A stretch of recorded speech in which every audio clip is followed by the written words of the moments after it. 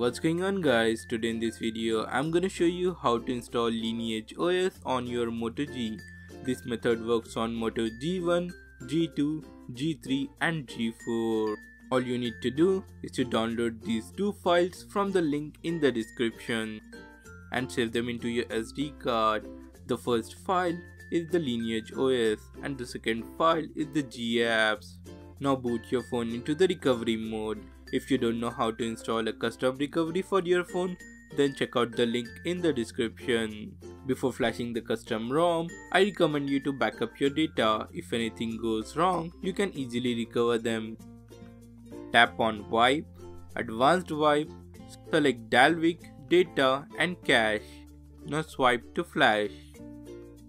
Now go back, tap on Install, select the first downloaded zip file, swipe to flash.